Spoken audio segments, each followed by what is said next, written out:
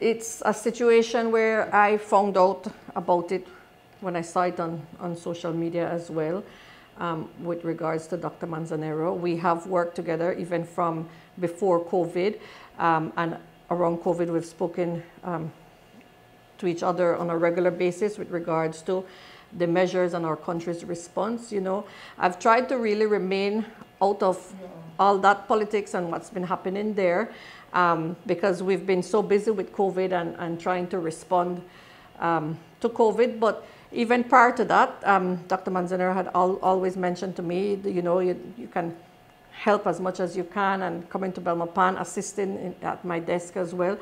And I just wish him all the best.